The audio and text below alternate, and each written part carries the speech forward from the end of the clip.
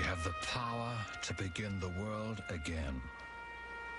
A situation similar to the present hath not happened since the days of Noah until now. The birthday of a new world is at hand. Thomas Paine, 1775.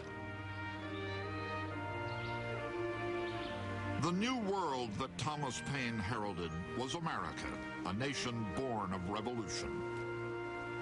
The war began with a single shot fired in a small New England village and ended 8 years later on the other side of the world.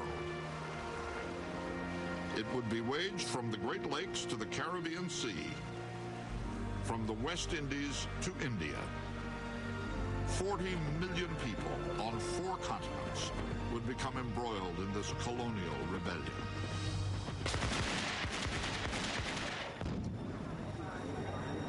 And within the colonies, Americans would bitterly fight their first civil war.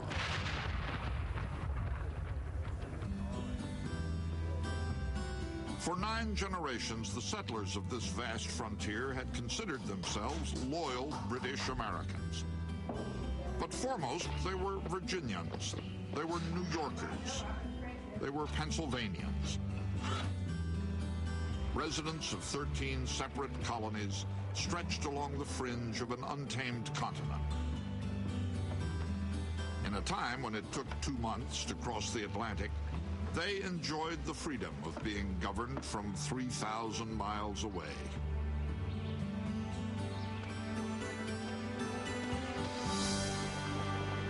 But Parliament reached across the ocean with a firmer hand, demanding new taxes, forbidding settlement of the western frontier, sending royal troops to enforce British will.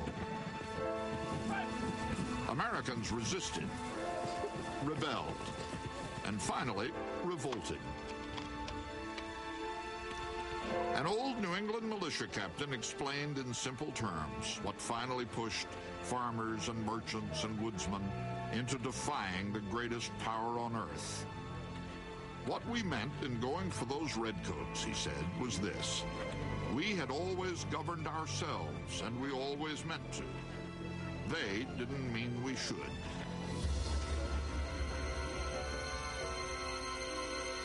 On the night of April 18th, 1775, the question of who would rule America was about to resound in gunfire.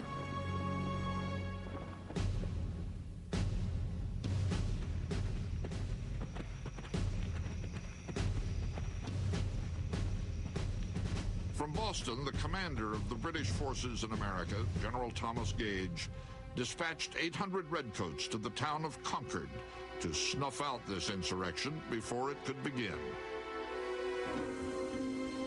Having received intelligence that ammunition, artillery, and small arms have been collected for the avowed purpose of raising rebellion against His Majesty, you will march to Concord, where you will seize and destroy all military stores whatever.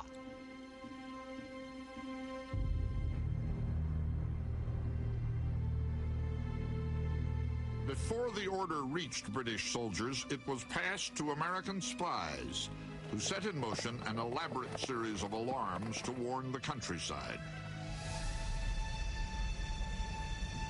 Shortly after 10 p.m., 2 lanterns glowed briefly in the steeple of Boston's Old North Church, just long enough to signal patriots across the Charles River that the Redcoats would move that night by water. The official courier of the Massachusetts Provincial Congress, a 40-year-old silversmith named Paul Revere, received urgent orders from Joseph Warren, the head of rebel intelligence. About 10 o'clock, Dr. Warren begged that I would immediately set off for Lexington. 2 friends rowed me across the Charles River. They landed me on the Charlestown side, went on to the town, and there got a horse. The moon shone bright.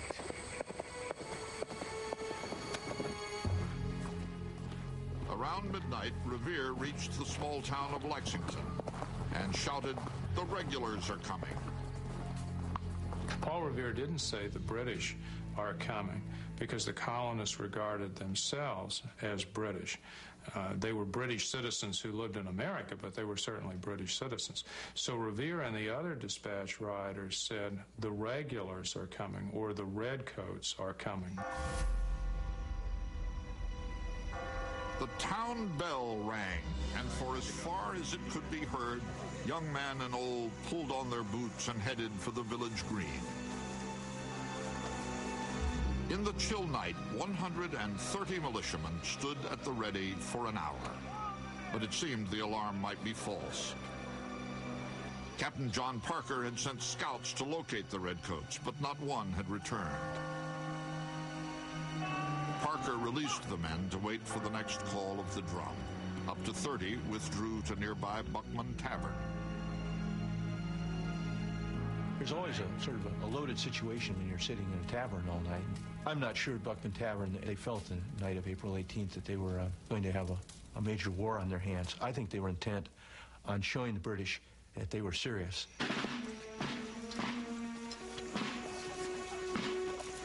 Out on the road, the regulars were being driven hard, a mile every 16 minutes. Their officers feared daybreak and detection. Inside some of the houses they passed, men and women were wide awake, melting pewter dishes into musket balls.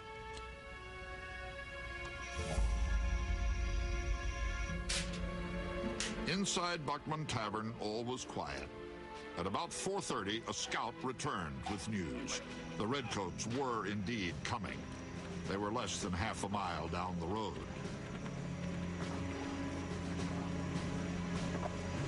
Three British companies, about 100 men, reached a crossroad. A hot-blooded young lieutenant had to choose between taking his men toward Concord, where he had been told to go, or into Lexington, where he could see armed Americans waiting.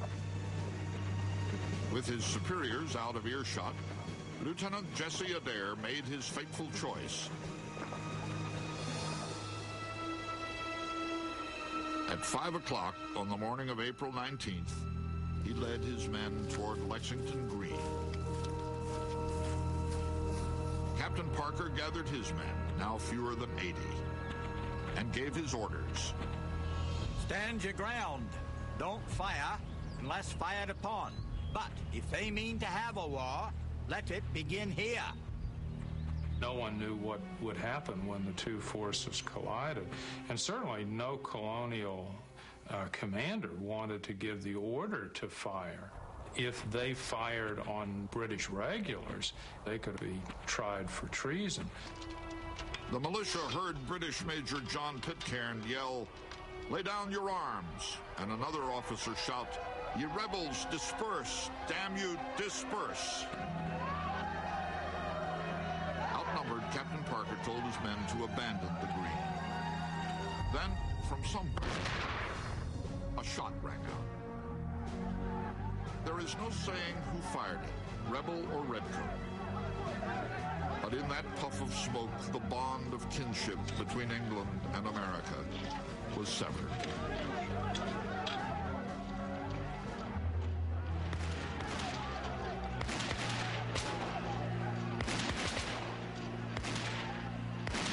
This is a revolutionary situation in which literally everything changes, not merely in the course of a single day, but almost in the course of a single minute.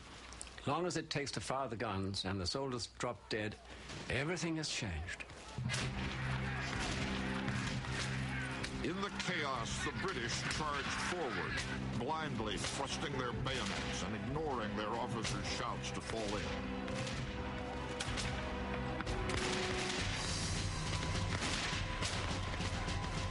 At last, the drums brought the Redcoats back into ranks, and their officers marched them the way they were supposed to have gone in the first place, toward Concord.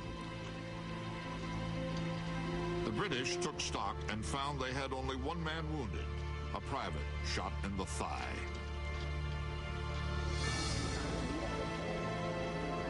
For the families in Lexington, the toll was unthinkable. 8 men lay dead. 9 more were wounded. Among the survivors, Shock gave way to rage. They shouldered their muskets and set off toward Concord to vent their grief in British blood.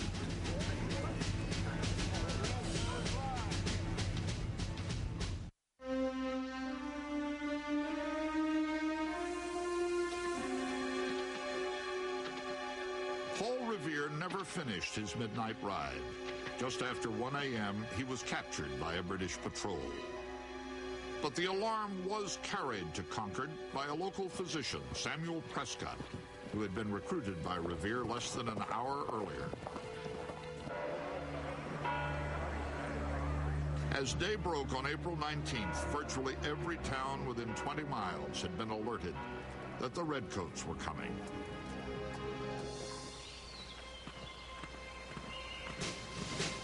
By 8 a.m., the British reached Concord to search for rebel arms. All they could find were 3 cannon, 60 casks of flour, and 500 pounds of musket balls.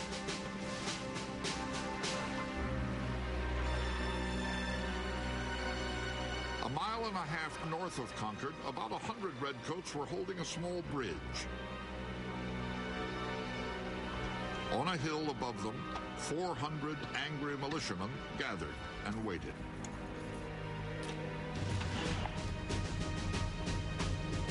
The Concord militia was being steadily reinforced by men from neighboring Acton, Bedford, Carlisle. Yet they made no move until they saw smoke billowing over the town. The British were burning the few armaments they had found, but the militiamen assumed it was their homes. They advanced on the North Bridge.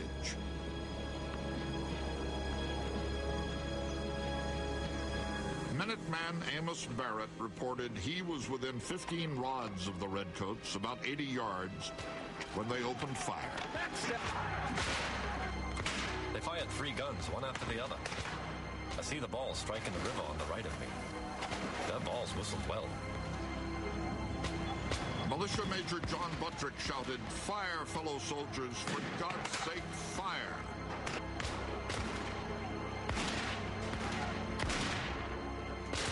In the exchange, 2 militiamen were killed. 4 of 8 British officers were wounded. 3 enlisted men fell dead. And the King's troops fell back. Fleeing toward Concord, they rejoined the commander of their expedition, Lieutenant Colonel Francis Smith. Smith had been expecting a relief column, but it was hours overdue. He finally began what he called a strategic withdrawal back towards Boston. To the Americans, it looked like a retreat, and it looked like an opportunity.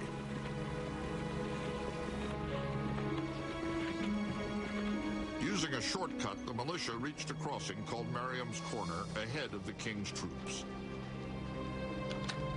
Taking cover behind houses, fences, and trees, they waited for their quarry to march into their trap.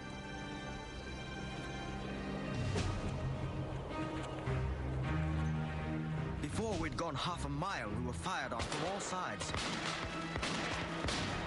The country was full of woods, which the rebels did not fail to take advantage of. But they were all lined with people who kept an incessant fire upon us. Their numbers increasing from all parts, while ours was reduced by deaths, wounds, and fatigue. Lieutenant John Barker.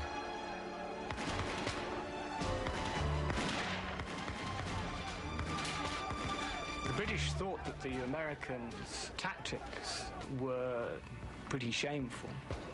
Many British participants complained bitterly at the way in which the Americans had, from behind cover, shot at them on the road. They found this very difficult to cope with. They were not used to this guerrilla type of warfare. Exhausted and out of ammunition, the Redcoats finally saw their salvation. Lord Hugh Percy's relief column of 1,000 men arrived. Smith's men took an hour's rest under the protection of Percy's cannon. Then they resumed their retreat. As many as 3,000 rebels now lined the road. The British faced a 15-mile gauntlet back to Boston, maintaining their formation under a withering fire. It became the great myth that the British were stupid and standing there and getting shot at. They really didn't have any other choice. I mean, once they were on the road and they were out there, they had to get back in some kind of order. The minute they all spread to the four winds, they'd be in individual targets. A little bit harder to find, but you'd lose all of your military capacity if you did that. So that was the only tactical choice that they could make.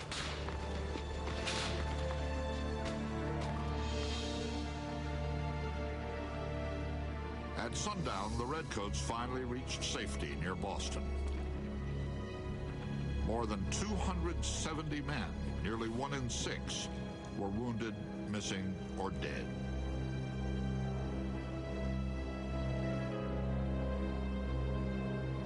It was really a rural riot is what it was. Everybody came and took a shot, you know, and all day long this was escalating and escalating. When the British finally got back, practically destroyed, the country could never be the same again. After the clash at Lexington on April 19th, express riders rushed from one New England village to another, shouting the news that the King's troops had spilled colonial blood. Within a day, 20,000 men responded. The militiamen are now simply ordinary farming people with their hats turned around, as you might say, and with a rifle or with a musket. How good soldiers are they? Well, they've drilled. They've had perhaps some target practice. They are amateur soldiers. Their counterparts, the British Redcoats, once had been weavers or shoemakers or farmers themselves. But each had failed and found himself forced into the job of last resort, British soldier. A popular English saying warned, "A messmate before a shipmate before a stranger before a dog, and a dog before a soldier." The Redcoats, whether or not they were the dregs of British society, and many of them came from the very poorest of the poor, it's true, were full-time soldiers, taught how to kill and how to bayonet, and taught also discipline, so that they were, in a sense, trained to act like automatons and to go onto the field of battle and do what they were told. With a combination of punishment and of terror and of threats if they deserted, these people, once caught, in a sense became what you might call His Majesty's slaves. And these were the very same people who, under better circumstances, would simply have emigrated to America to escape all this. Only a generation before, Redcoats and colonists had fought together in the French and Indian War. Together, they drove the French from North America, but at a crippling cost to the British. England was in debt, and for the first time, American colonists were expected to help pay Britain's bills.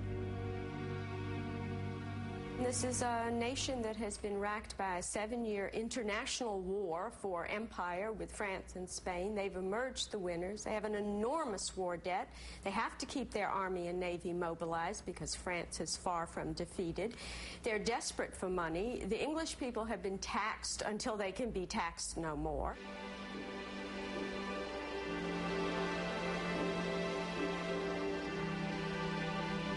On arriving in the New World, colonists had discovered two astonishing truths. First, land on this vast continent was available to nearly everyone. In England, only 1 out of 10 people owned property. In New England, 9 out of 10 did. Second, one didn't have to be born wealthy to acquire wealth. Land and opportunity were the true wonders of the New World. But trouble began in 1763, when Parliament barred colonists from further settling of the frontier. Overnight, Americans were denied the land on which their American dreams were to be built. Many settlers ignored this proclamation, but they could not ignore another, the Stamp Act of 1765.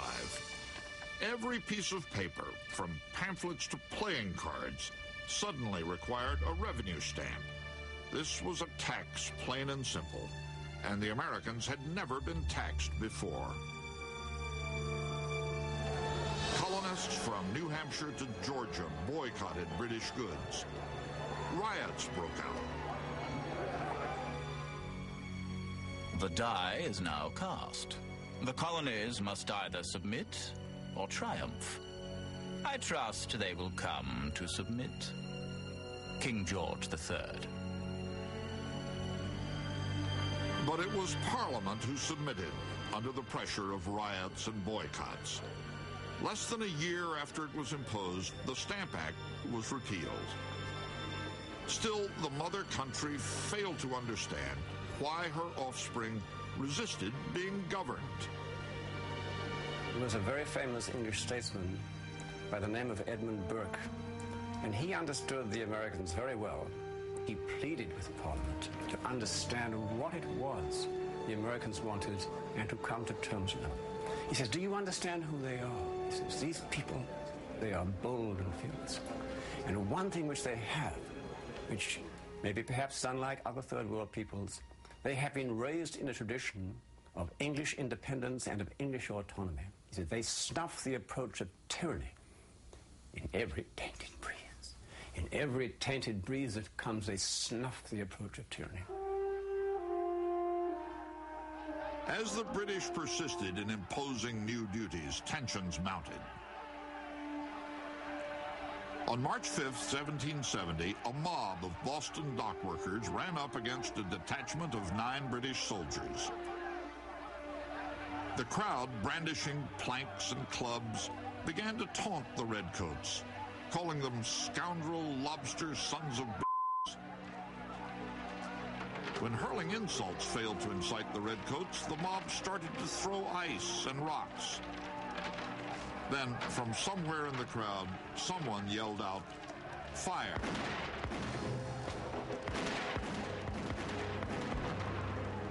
Five Americans fell.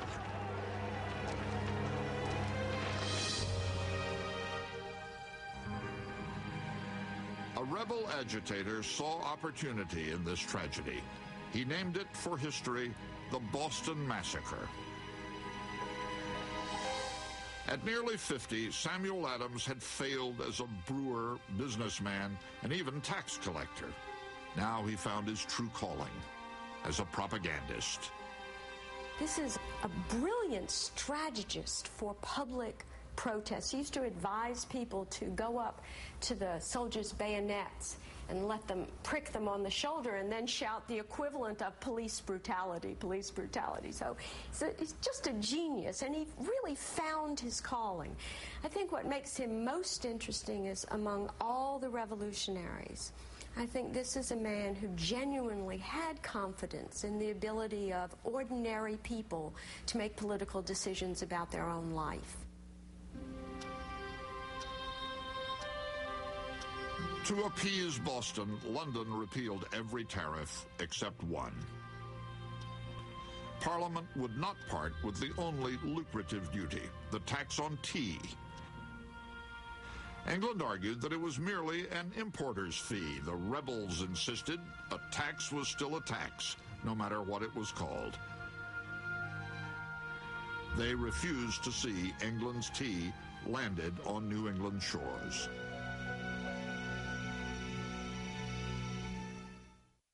On the night of December 16, 1773, 150 rebels darkened their faces with coal dust, wrapped themselves in blankets, and marched to the harbor, disguised as Mohawk Indians to hide their identities.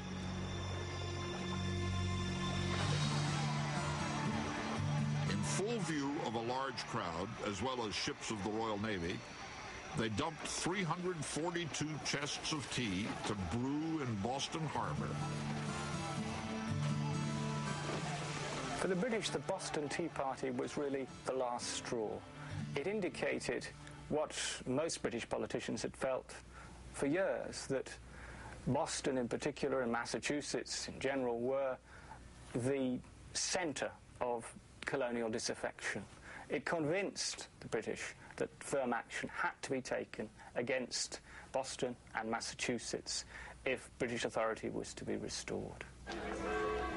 The British closed the port of Boston, cleared judges from their benches, and replaced them with Crown appointees. The punishment of Massachusetts alarmed all the colonies. Addressing the Virginia Convention, a shrewd, flamboyant lawyer rose to his feet and spoke treason. The war is actually begun. Why stand we here idle? Is life so dear, or peace so sweet, as to be purchased at the price of chains and slavery? Forbid it, Almighty God.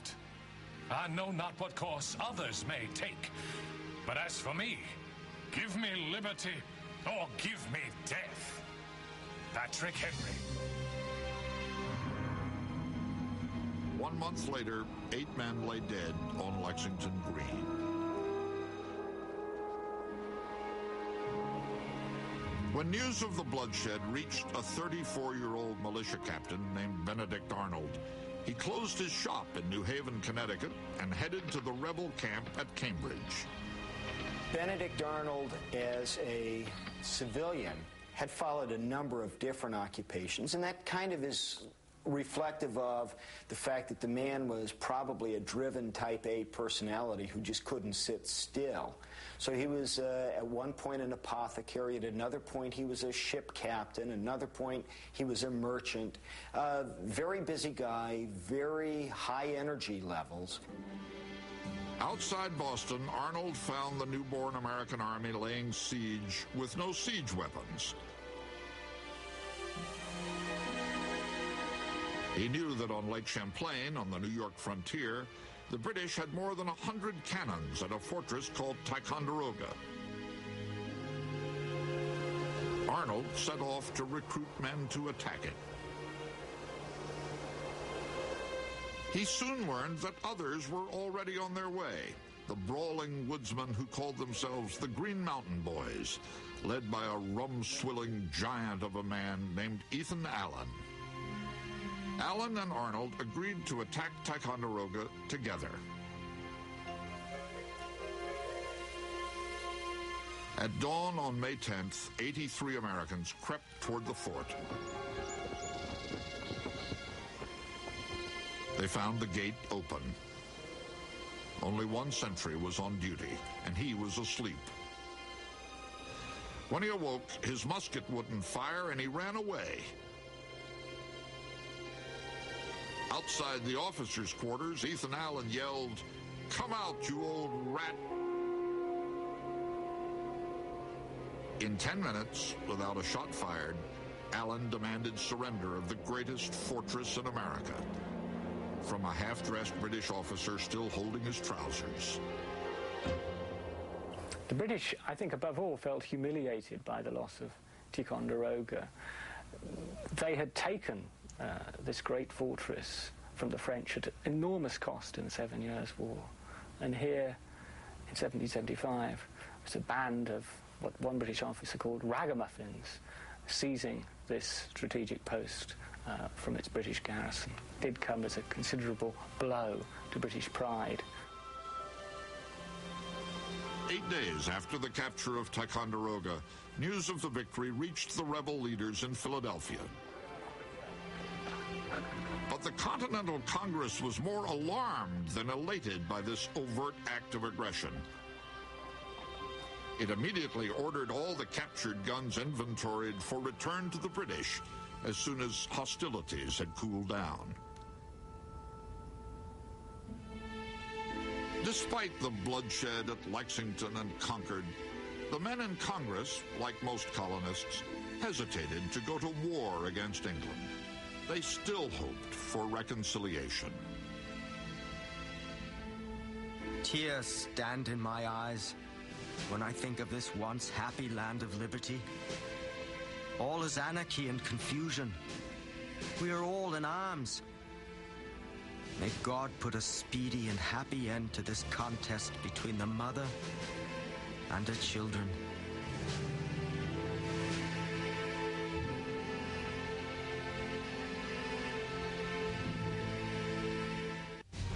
Two days after Lexington, 20,000 rebels surrounded Boston. Trapped in the city with the Redcoats were thousands of Americans still loyal to the King of England. The British Commander-in-Chief, General Gage, had asked London for 20,000 more troops to suppress the insurrection. London granted 2,000, and 3 generals, Henry Clinton, William Howe, and John Burgoyne. The rebel press noted that the ship carrying the generals to the colonies was called the Cerberus, after the mythical three-headed dog that guarded the gates of hell. The British generals planned to attack the Americans and break the deadlock at Boston.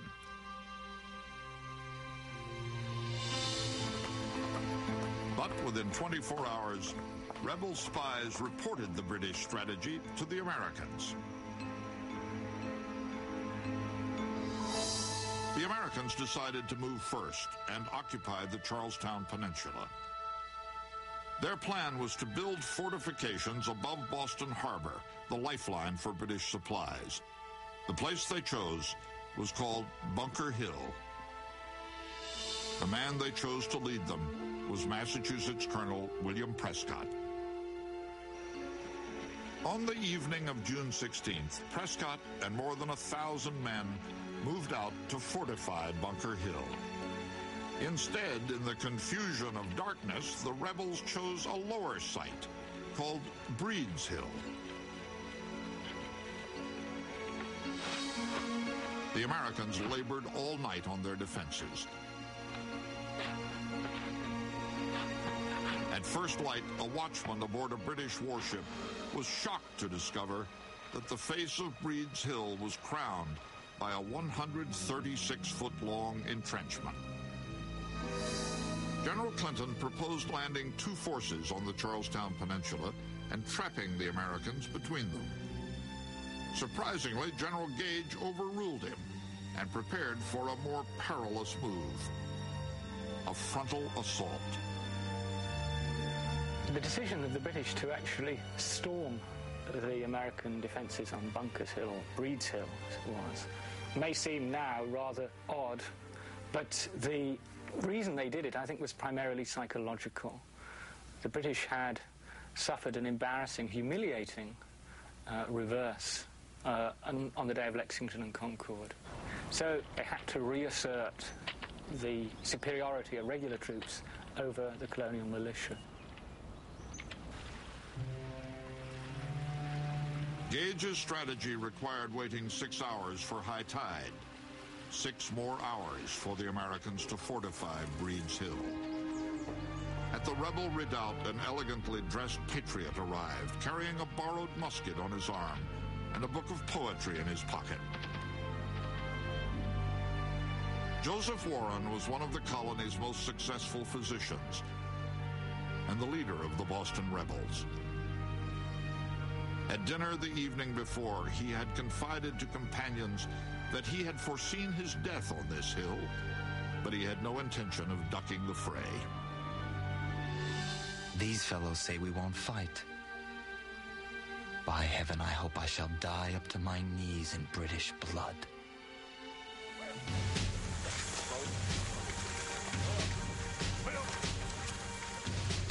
By 2 o'clock, the British had landed 2,500 troops.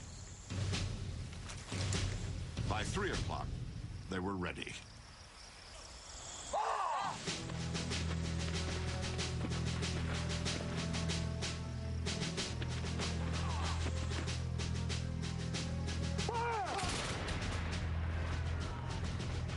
Along with much of Boston, General Burgoyne watched the assault on Breed's Hill.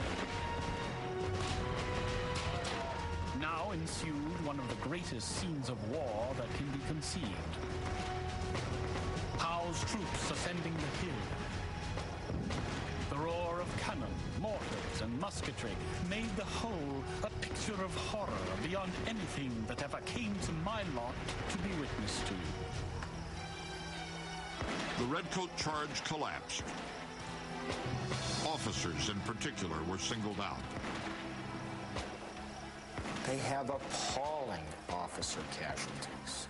Stuff that scares the dickens out of the British command structure because they have not experienced death rates and serious wound rates among the officer corps like that in a comparable engagement in their living memory. Bringing up reinforcements, Howe ordered a second attack. And then a third. By now, the rebels were nearly out of powder. In the last charge, some had even fired broken glass, rocks, and nails in place of musket balls. Prescott's men waited until the Redcoats were again in range and spent their last precious rounds. Major Pitcairn, who had led the Redcoats onto Lexington Green just 2 months earlier, went down with 4 shots in him and died in the arms of his son. Defenseless now against British bayonets, Prescott finally ordered his men to retreat. The dead and wounded lay on every side of us. Their groans were piercing. Our orders were to make the best retreat we could. We set off almost gone with fatigue, leaving some of our dead in the field.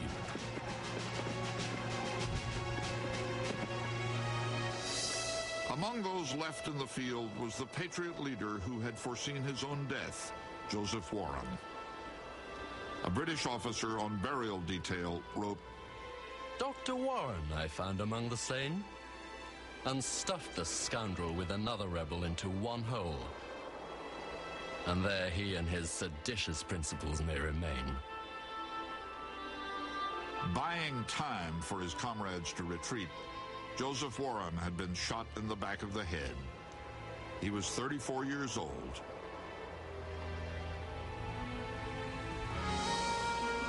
By day's end, the British had won the field, but at a terrible price.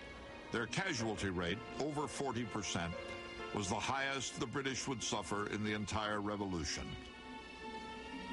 1,000 men were killed or wounded. General Clinton said it was a dear-bought victory. Another such would have ruined us. The Americans lost the hill, but they won a newfound confidence. What they lacked was training, a treasury, and a leader. While still hoping to restore peace, Congress prepared for war. It proclaimed the jumble of militia companies besieging Boston the American Continental Army. Paying for the army was another matter. Congress had no power to levy taxes, so it simply invented a currency and issued 2 million new notes called Continental Dollars. They were designed and engraved by silversmith Paul Revere.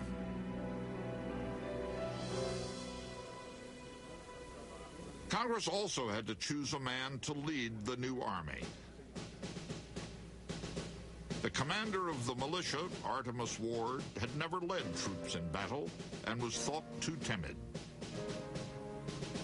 At 57, the veteran Connecticut Colonel Israel Putnam was thought too old.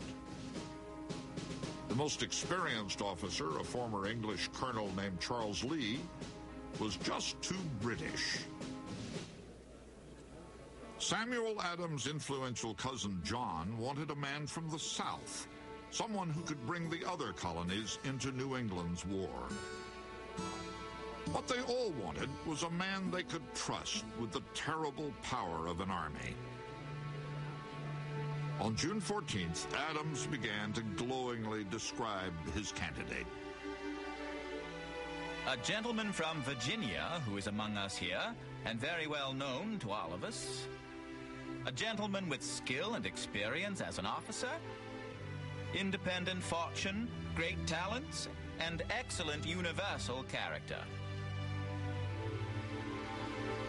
Colonel George Washington of Virginia had arrived each day at Congress conspicuously clad in the red and blue uniform he had worn in the French and Indian War. At the end of that war, Washington had campaigned for an officer's commission in the British Army. The British turned him down. Now, Washington was campaigning once again. George Washington was a very unlikely choice. There weren't a lot of other choices. The Americans didn't have a very strong military tradition separate from the British. You know, it was a society that was a part of the British Empire. I think George Washington maybe wasn't the greatest military figure in the world or the greatest man for the job at the time. But I think the greatness of the man was his ability to sort of promote himself as the best man for the job at a time when they needed somebody to do that. They were all brand new to the game. They didn't know where they were going. He had the great moxie, you know, to show up at the Continental Congress and be his own PR. He said, I'm here, I can do the job. Congress voted unanimously to name Washington Commander-in-Chief. The 43-year-old Virginian had commanded troops in only 2 battles. One of them started the French and Indian War. The other, he lost. Looking back at it a couple centuries later, it was a great choice. But at the time, I mean, it was a crapshoot. When Washington left Philadelphia to join his army, he wrote a soldier's farewell to his wife, Martha. I go fully trusting in that providence which has been more bountiful to me than I deserve. I retain an unalterable affection for you, which neither time nor distance can change. He assured her he'd return by Christmas, and he would, 8 years later.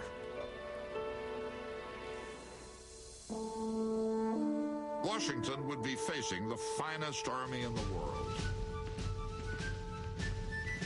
The British regulars had served an average 10 years, while the American militia was mostly untrained. But a New York newspaper noted a rebel advantage. It must be considered that there is a very material difference between a man who fights for his natural liberty and the man who only fights because he is paid. The British did possess 1,000 times the wealth of the colonists, who could barely manufacture weapons or gunpowder. The American Navy consisted of 8 small vessels against 270 British warships. The world would be watching to see if the insolent Yankees could vanquish the professional Redcoats, to see if the American David could stand against the British Goliath.